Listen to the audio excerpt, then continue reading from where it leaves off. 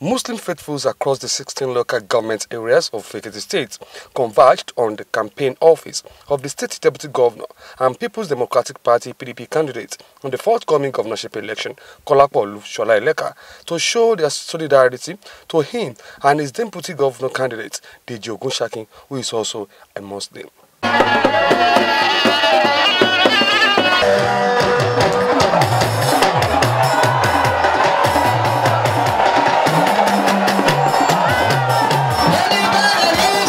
Speaking, Chief Imam, Southwest Edo and Delta States, Alhaji Jamiu Okoewulere, thanked Governor Odele Faoshi for picking one of them as the deputy governor candidate of the PDP.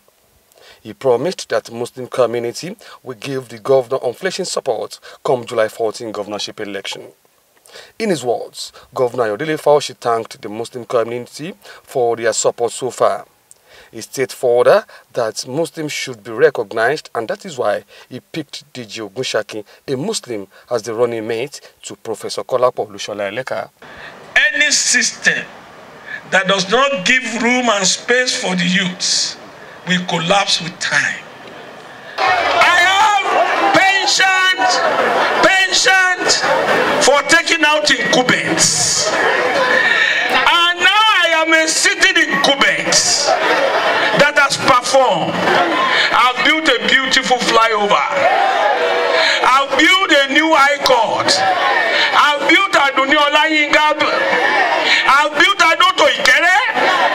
I've built the road to Awedele. I've constructed so many local government headquarters. I have supported a 39-year-old Deji, a Muslim, to represent the interest of the Muslim community in the Ekiti State.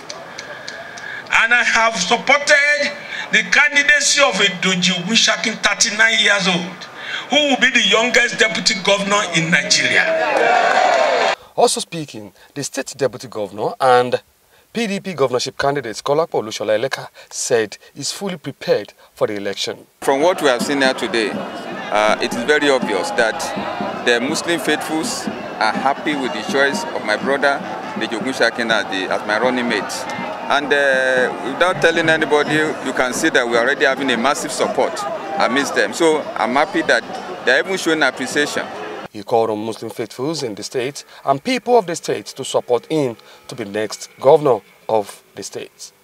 From Madueke to the Ekiti State capital, Abidin, Sikiru, MITV News.